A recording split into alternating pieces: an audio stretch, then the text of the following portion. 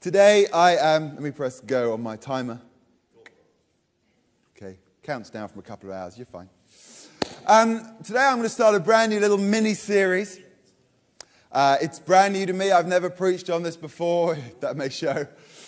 It's a challenging one, I think. It's called Living with Honor, is the series. It's something that's been stirring in me and bubbling in me and impressing on me for some time now. So I'm excited about it. It's a challenging topic, and I'm convinced it's an important one too. Our core verse is Romans chapter 12, verses 9 and 10, which say this: don't just pretend to love others, really love them. Hate what is wrong, hold tightly to what is good. Verse 10, love each other with genuine affection and take delight in honoring each other. I love that. Now that sounds to me God-breathed. That sounds to me like kingdom life. And of course, we often talk in church about loving one another, the first part of verse 10. But how often do we talk about the second part, this idea of taking delight in honoring each other? And so the plan over the next few weeks is I'll set it up this week, and we'll delve into some of the challenges that this concept presents and some of the benefits of it to us individually and corporately over the next few weeks. But what I would say as we kick off here is, sadly, I think the concept of honor is becoming rare in today's world. I think much of what we had has been lost. And I think the pendulum has swung far too far in the opposite direction.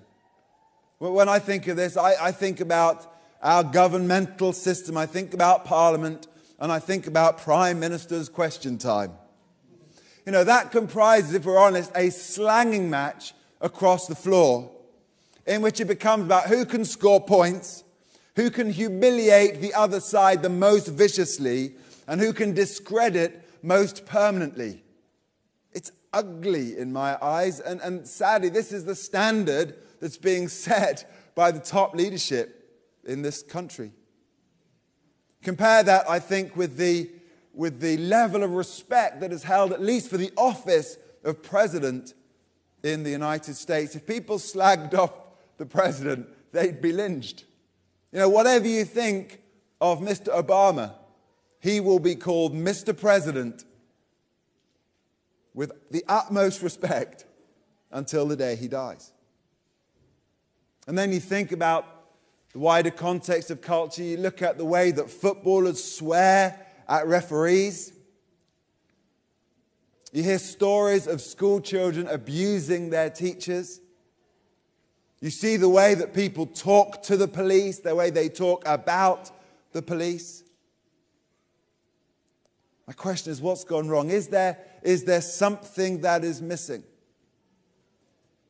The flip side to this is when you see honor exemplified. Think about some of those great movie blockbusters.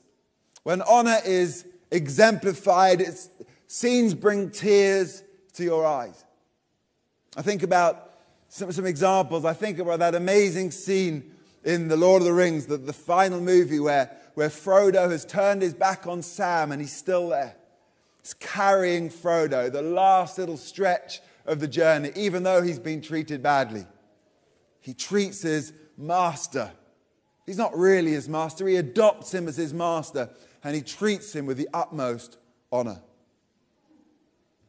Think about Chariots of Fire. A bit old school. Think about the stories of that amazing man, Nelson Mandela, who continued to honor even the people who threw him in a miserable jail cell for 20, 30 years. And I think honor is hugely attractive. I think it's something that in our heart of hearts, deep down, we all want to see. We want to live in that climate. So the question becomes, is the concept of honor being lost? I think back to my school context, which is several decades ago, And think of some of the manners that I was taught day by day, commonplace. You know, we used to stand up when a teacher entered the room. We used to call the teacher sir. Okay, not all of them, but the men. We used to call the teachers sir.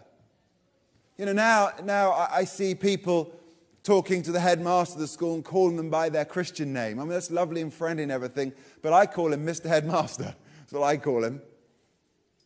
You know, one of my pet hates, I'm going to bare my soul a bit. You're going to get a couple of my pet hates this morning. One of my pet hates, and this comes from my days as a school teacher, you know, we would prepare ourselves for parents' evenings, and parents would come in to parents' evening wearing just kind of tatty, scruffy jeans with holes in it, looking a mess, thinking, well, this is a parents' evening.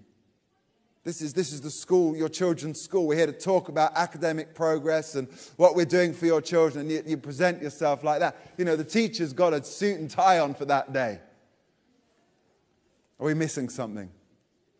And what I will say is, not quite so long ago, when I was a deputy head at Kingswood House School, I very rarely opened the door for myself. At the school I taught at before that, I was shocked at the end of my first lesson when 3 or 4 kids came up to me at the end and said, "Thank you very much for the lesson, sir." I'd never had that before. And it was commonplace. It was a beautiful habit that they'd been taught. And you know what? Some of those young 12, 13-year-old young men just inspired me. I thought, oh, that's fantastic. And I remember going to a teacher training day that same term as I met those kids and looking at the speaker thinking, you know, I'm going to honor you. I am. And I sat there in the front row with my notebook out and a smile on my face, rapt attention on this presenter, this speaker, all morning. And I could tell she really liked it. You know, she started directing the conversation to me. And I was just the way the kids used to encourage me. I thought, I'm going to encourage this lady. And then we had lunch. It was a big lunch, long lunch. And you know what happens after lunch, don't you? Trouble is, I'm now in the front row.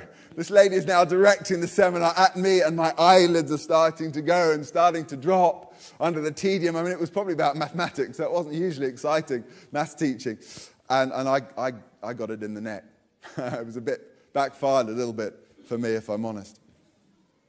Another thing that I've noticed recently, you know, I go with my kids to away matches at school, away fixtures. You know, back in the day, you know, when the minibus or the coach of the other team arrived, there would be the teacher and the captain there, and they'd meet them, they'd shake their hands off the coach, and they'd lead them to the change rooms, and they'd wait, and they'd set them up, and they'd take them out to the ground, and they'd give them all the practice balls and everything, and they were really, really well hosted. My observation recently is we turn up, there's no one there to meet us, no one tells us where to play, no one tells us where the changing rooms are, and you're kind of abandoned to find your own way. I think that's a bit sad.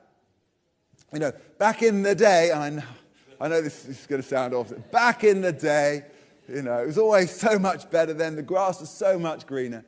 Back in the day, big, you know, match tea was a big deal. You know, we used to have sausage and chips. I mean, it was half the point of the game, really, was have the match tea afterwards. That social hospitality, you know, sit the teams opposite each other. They can talk about how jolly good the game was and all this kind of thing.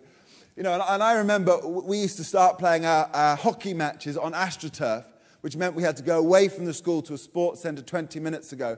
And I remember saying to the person who was in charge of catering at our school, don't worry, we just give them a juice box and a Kit Kat or something like that. They said, absolutely not. So they are coming to Caterham School, and they're going to get our finest hospitality. So I used to have to stagger down. Not only did I have 15 kids and hockey balls, and I had to take this great big lunch box, but I think he used to drive down with it, 20 minutes. Everyone got rich hospitality. Nowadays, what I've observed is you get a juice box and a Kit Kat, and the other team have already disappeared because they've gone back to lessons. I think that's sad. I had great fun recently on the tube with my father. He's 69, watching someone offering my father their seat. He was devastated. I think it was probably a stark reminder to him. You know, there are other pet hates that I have. You know, the tone of correspondence, certain emails. You know, what people post sometimes on Facebook. I try not to look on Facebook, but it's on the front page of my iPad. Perhaps I should take it off. You know, does what we put on exemplify honor or dishonor, I wonder? Here's another thought. You know, one of the things that my brother does. My brother will call the Holy Spirit Sir. I like that. I like that. I think I have a picture in my mind, and thank you for humoring me. The picture in my mind is, and I actually have a book with this title called A Modern Day Knight. You know, the old-fashioned values of chivalry and respect and courtesy and integrity and sacrifice that you'd expect to see, you know, in the Knights of the Round Table and all this kind of thing. You know, and that picture to me conjures up all sorts of countercultural traits, actually, that Jesus taught and Jesus exemplified. Things like turning the other cheek. Things like calmness under provocation. Things like allowing someone who's just been horribly wronged, allowing them to have that rant without judging them. Things like esteeming other people as being hugely precious. We'll look at that in a minute. Things like giving value to people when no one else will. This is what Jesus did. Jesus showed love where it was undeserved and unexpected.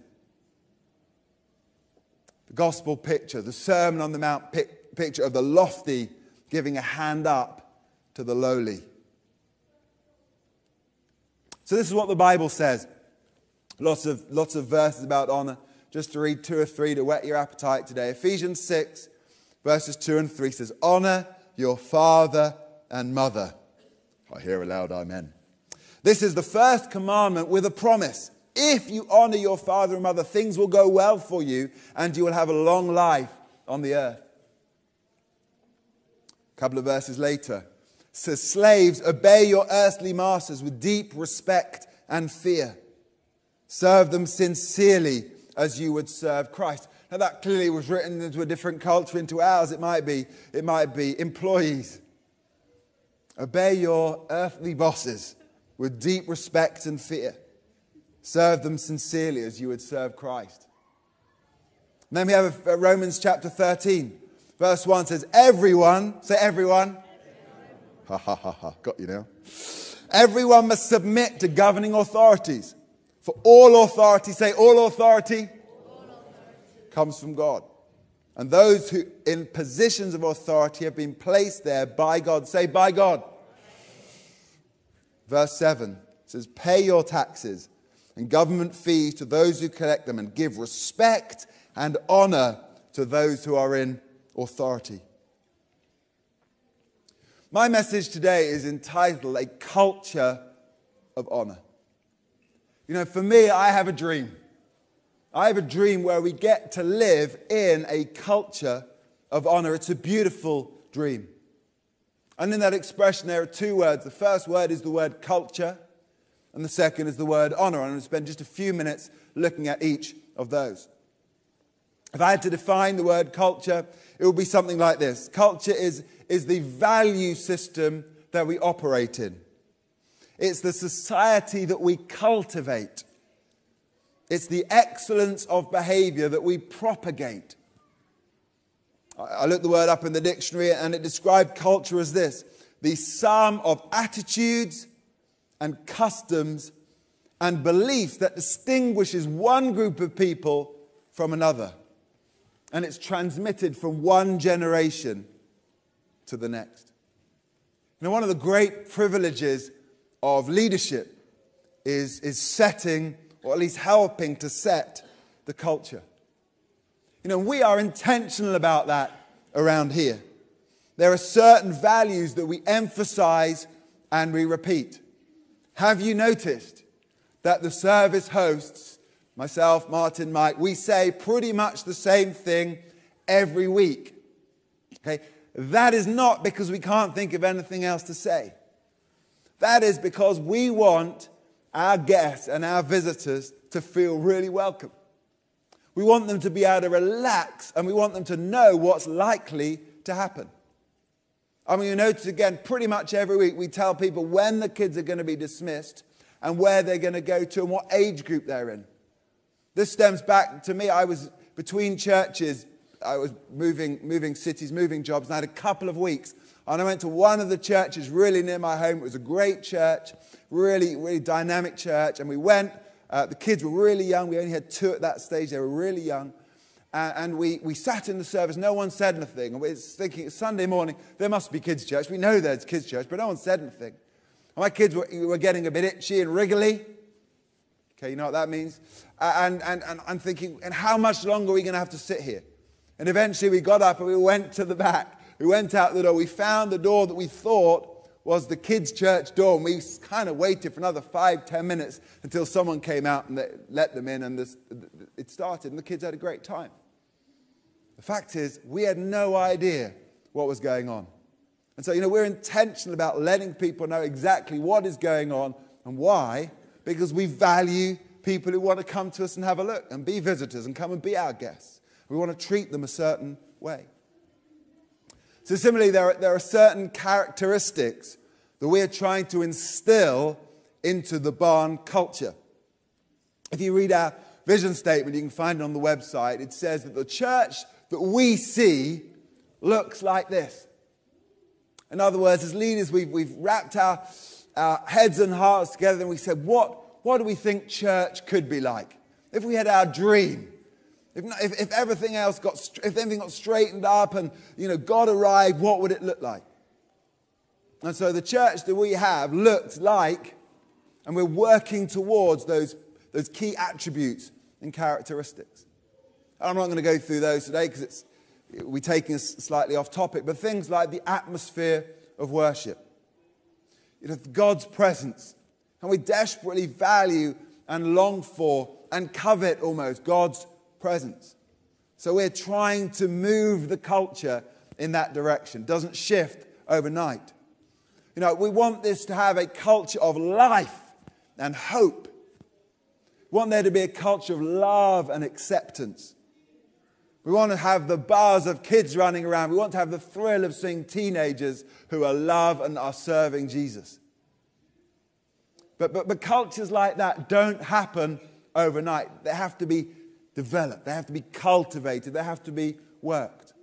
The example I always use is of Hillsong worship. Hillsong is known across the world for the worship that they've produced and the songs they've written. That did not happen overnight. It was 10, 15, 20 years before they even produced their first CD. They had to develop and grow that culture. But I'm sure if you were to talk to the leadership there, the Darlene Czechs and the Reuben Morgans and the Brian Houstons, they say it was well worth the investment to work on that culture to get us where we needed to get. Another one that we are trying to embed into our culture here is grace. I long for this to be a culture of grace, a place where people are accepted, a place where there is discernment, yes, but there is not judgment, a place where everybody's given a second chance. Wouldn't you want that for you? Yes, you would. We want that for everyone. We want there to be a culture of grace in this place, a place where you're allowed to be a flawed person on a journey with Jesus. The culture I want to zero in on, that I want to focus on, is this idea of a culture of honor. It's not something we've really talked about much around here, but I would like people, it's what I'd love. I'd like people who walk into this church, who walk into this building, to be able to see and feel and taste and touch honor in our culture. I'd love for them to be able to see it demonstrated at every level. The young for the old for the young. Husbands for wives. Children for parents. Hosts to guests. In the car park, in the coffee queue, between the music team and the sound team, between the kids and their leaders, everywhere we want to see culture of honor being cultivated. And perhaps most importantly, we want to see it being exhibited when it's tested. When the world would fall and crash. When it's unexpected and undeserved. Our people still walk in honor one with another. Let me read that opening verse again, Romans 12, verses 9 and 10. Don't just pretend to love others, really love them. Hate what is wrong. Hold tightly to what is good. Love each other with genuine affection and take delight in honoring one another. I want people walking through the doors for the first time to taste that. And what I will say is a culture of grace and a culture of honor, both of them, they're not easy. That will be challenged on a frequent basis. We're going to dig into that. At times it will be complex. At times it will even be messy. And I'm going to have some fun over the next couple of weeks, pray for me, unpacking some of that. But I'd long for this place to be known for carrying a culture of honor. So let's talk a little bit about the second word, honor. What is honor? What does it mean? I think it would be fair to say as a concept, it means different things to different people in different cultures. For most, it would be something like this, I think, a personal code that you hold yourself to. What you believe to be right. It's a set of core values. There are things like keeping your promises, walking integrity, truthfulness, respect, politeness. The New Testament word for honor literally means to treat something as valuable, to treat something as precious, to treat something as weighty. And it carries with it the idea of appreciation and esteem and respect. Carried also with that is the idea of treating other people with deference and treating other people with submission. To treat something as valuable and precious and weighty. And as I break that down, for me it comes down to three questions. The first one is, how would you yourself like to be treated? Secondly, do you see other people as valuable? And thirdly, of course, what example did Jesus set and teach? So let's look at the first one of those questions. How would you yourself like to be honored? How would you like to be regarded? How would you like to be treated? How would you like to be spoken to? Perhaps almost more importantly, how would you like to be spoken about when you're not even there? Here's a verse we all know and love, Matthew 7, verse 12. It's called the Golden Rule. It says, do to others whatever you would like them to do to you. So I could rewrite, you can rewrite that. You can insert the word love. You can insert the word serve.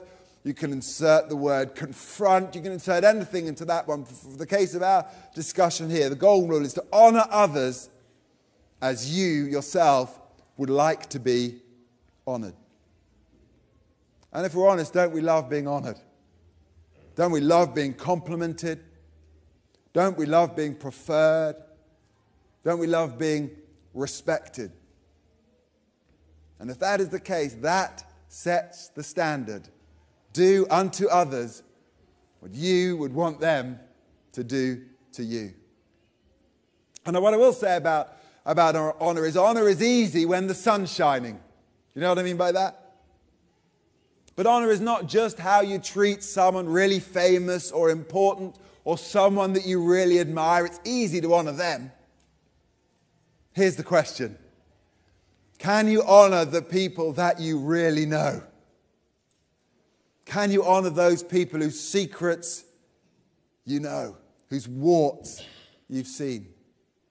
What about those people that irritate you? What about those people that oppose you or shame you? What about those people who treat you with dishonor? Can you honor them? Does the golden rule still apply in those circumstances? I heard this statement this week. You don't know you have honor in your relationship until you have disagreement. Thought about Jesus. Thought about Jesus with What was the toughest thing Jesus faced? Being betrayed by one of his own inner circle? Would it be any harder than that, when that betrayal leads to death? And yet think about that scene, the Last Supper scene, and the way Jesus talked about Judas. Did he name him and shame him? No. Did he give him a piece of his mind? No. Did he offer him the bread of friendship as part of that meal? Absolutely.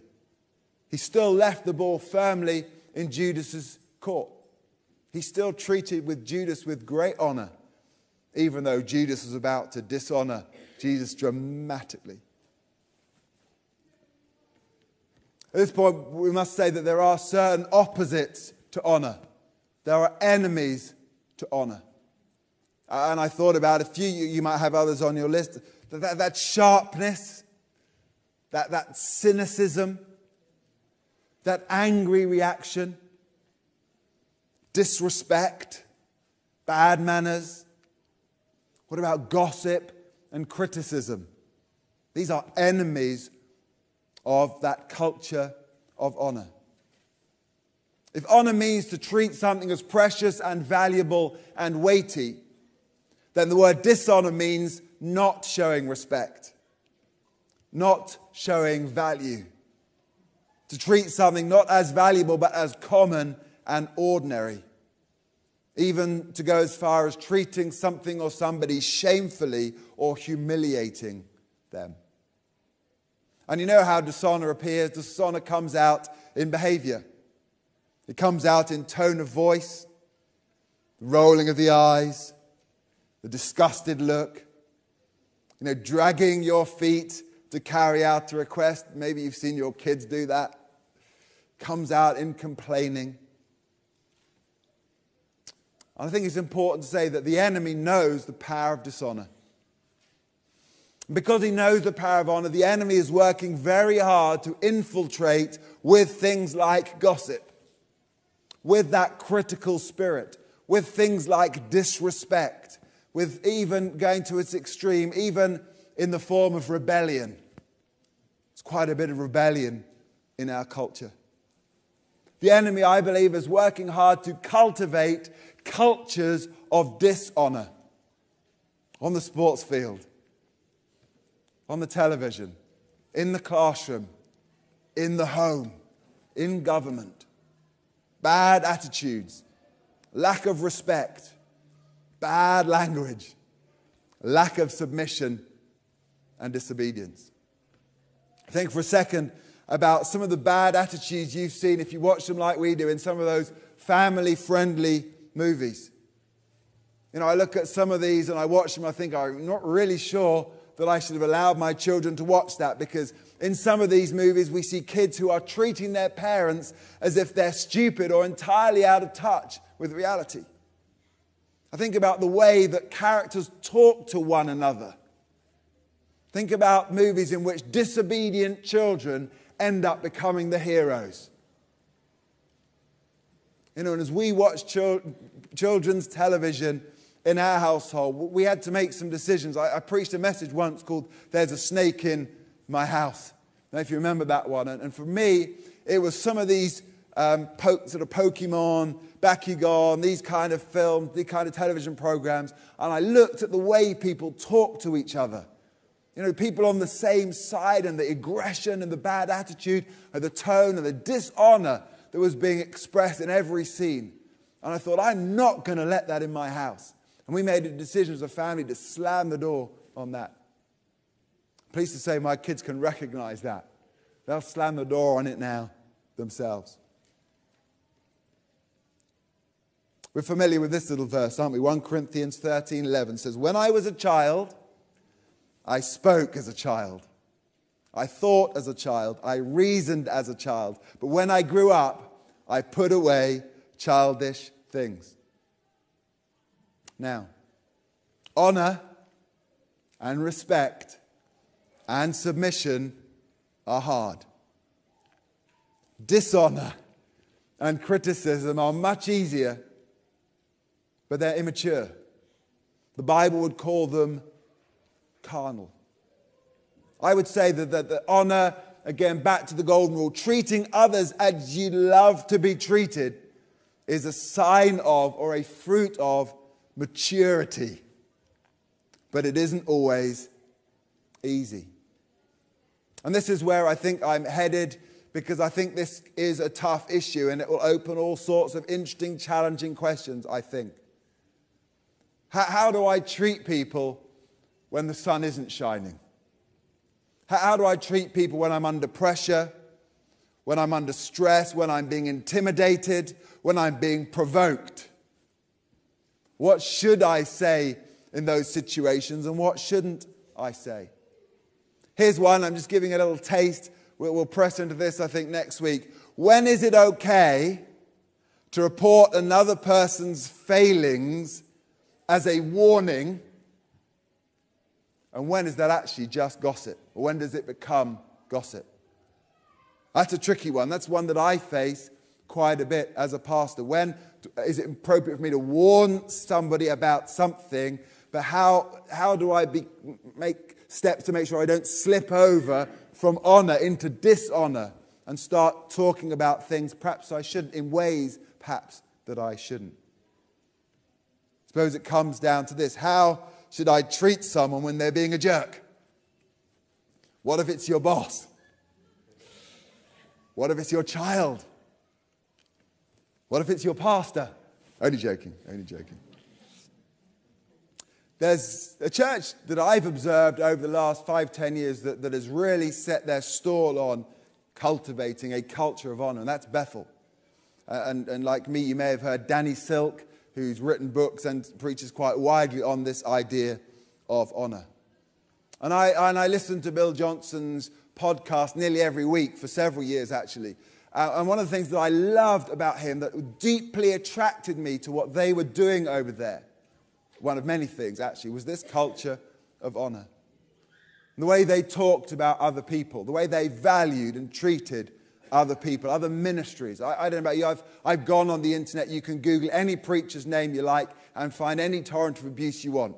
That's not easy. Any clown can do that on the internet and discredit and rip apart and take quotes out of context and do all that. It's much tougher to be the other way.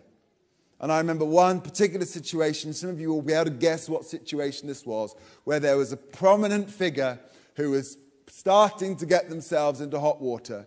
And I remember Bill Johnson standing behind his pulpit, I listened to it on the podcast, reading out a letter that he'd written, defending and backing and honoring this person. And I listened to it and thought, well done you. I'm not sure I could have done that. I'm not sure that I could have held that measure of respect and value that he had. Because subsequent to that, quite shortly after, this other person fell quite ingloriously, and it really did quite heavily backfire on Bill Johnson. But I saw something I thought was fantastic.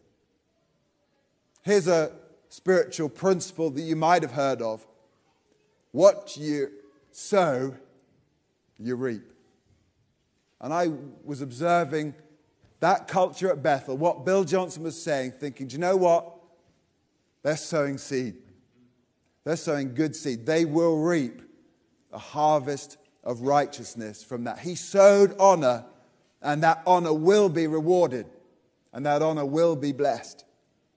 A lot of other people in that situation sowed dishonor, and they will have their reward too.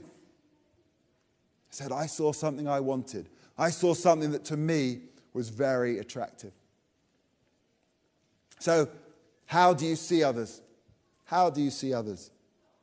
I was reminded this week of the Antiques Roadshow. I'm not a regular watcher of the Antiques Roadshow, but you know how it goes. Some artifact is presented and it's placed in front of the assessors, and the question is asked, how much is it worth?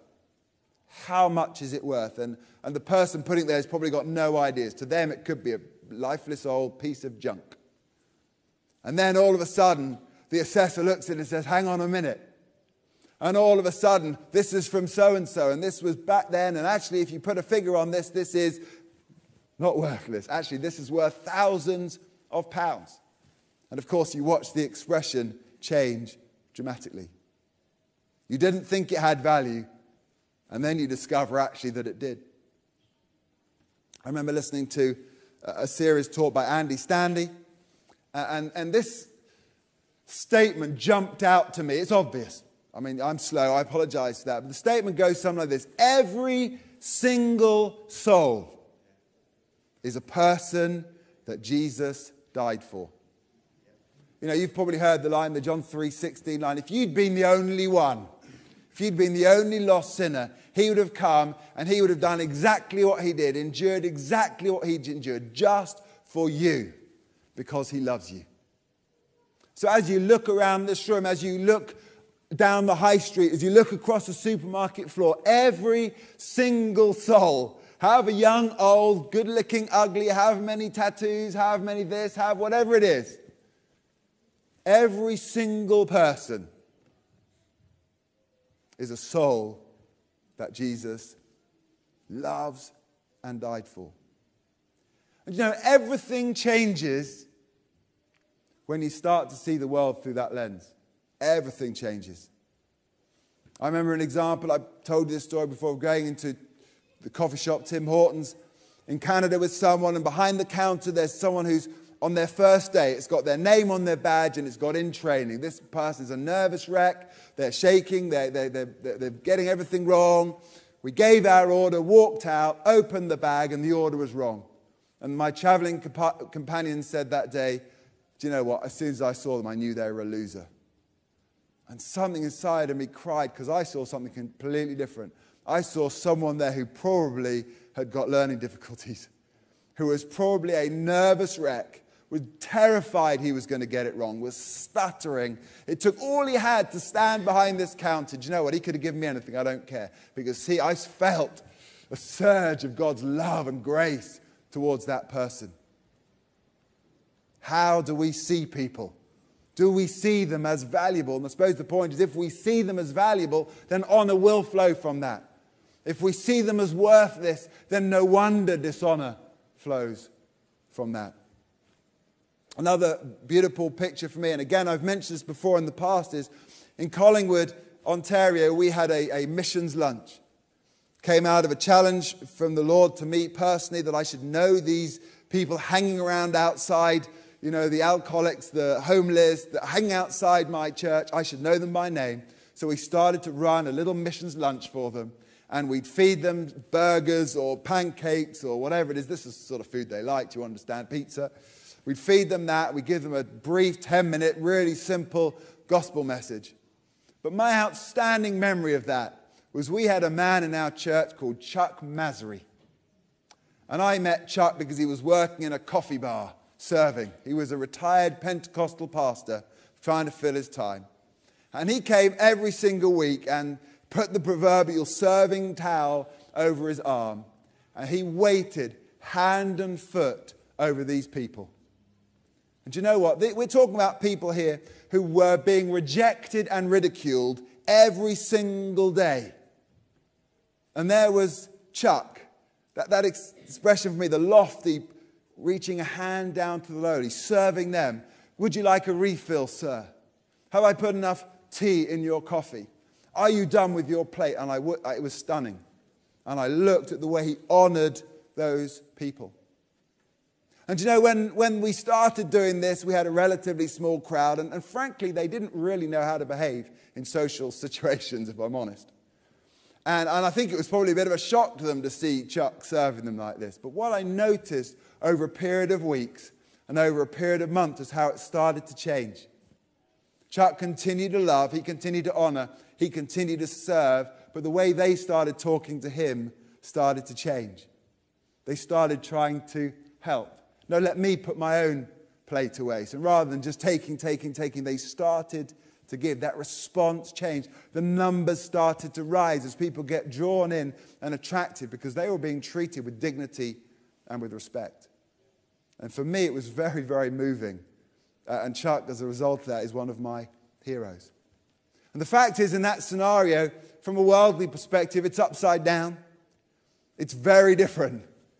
But to me, looking through a kingdom lens, it's really sweet. Okay, let's move on a little. How did Jesus treat other people? How did he see other people? Again, we could look at example after example. What about the woman caught in adultery? In that scene, there's injustice, there's a complete lack of respect and dignity as this woman is thrown into the dust at Jesus' feet. Total dishonor. What does Jesus do? Treats her with love, treats her as an individual, sees through a lens of honor and grace and compassion, and says, look, no one else is condemning you around here, neither do I. Go and sin no more. Stunning examples. Think about the Zacchaeus story. Familiar with that one? Zacchaeus was a hated man, hiding up a tree so he could see Jesus. And Jesus says, I'm coming to your house for tea. Everyone else going, no, I can't believe you would show honor to that man. Do you not know what he's done? Do you not know who he is? And yet Jesus honored him in spite of the fact that everyone was looking at Jesus and judging him for it. Another wonderful story is in Mark chapter 14, where a woman comes to Jesus with a jar of really expensive perfume and starts to anoint him and starts to stroke his hair and wipe the perfume off with her tears. You know that story. You know, and at that point in time, her act of honoring Jesus was hugely criticized. It was regarded as being inappropriate for a woman, particularly a woman of her repute, should I say, to behave like that with the rabbi. You know, they were judging her for the amount of perfume that was being wasted. Do you not realize what could be done with that? This woman was unclean, and here's she cleaning Jesus. I mean, it was entirely upside down through that religious lens. But her desire in that was to honor Jesus. And Jesus said, he said, her act of honor will be praised and remembered wherever the gospel is preached. If you look that one up. Jesus defended her dignity. He praised her repentance. And he encouraged her on her journey. That's what Jesus did.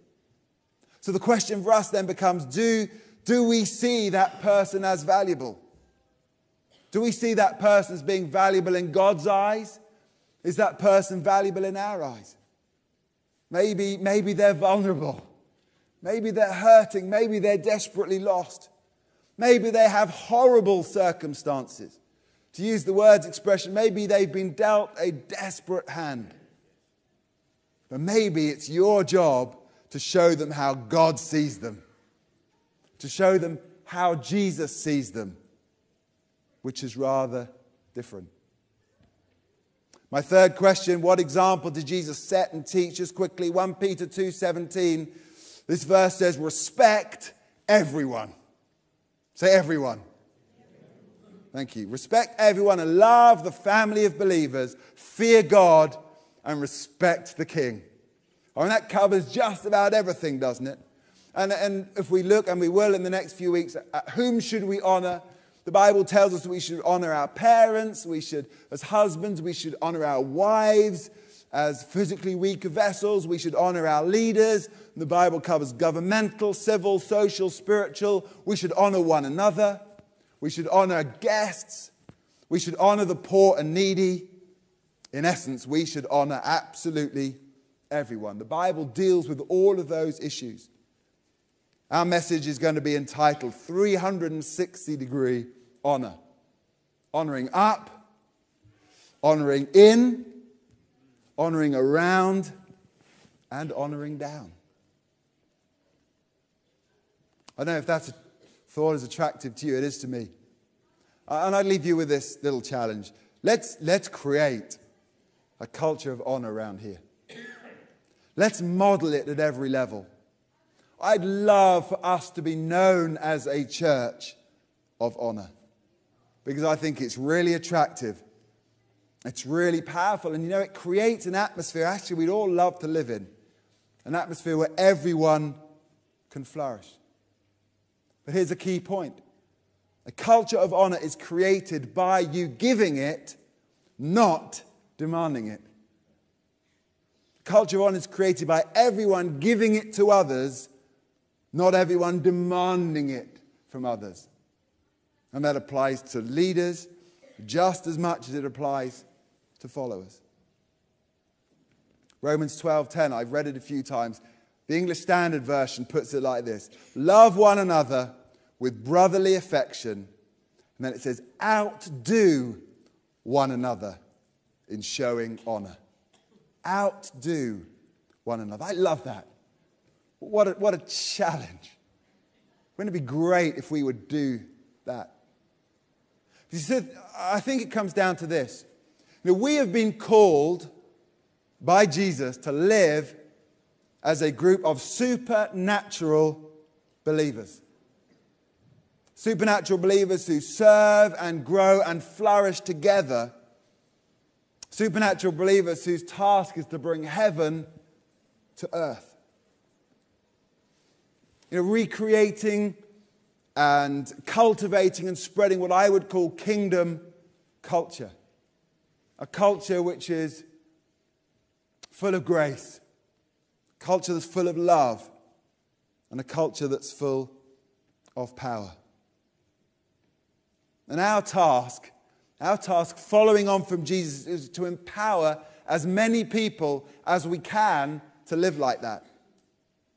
Jesus who ministered to the prince and the pauper, to the Pharisee and the prostitute, to the meek, the lowly, the unclean, everyone actually, Jesus ministered to. Think about the book of Joel where he says, the time is coming when I will pour out my spirit on all flesh. And he talks about sons and daughters.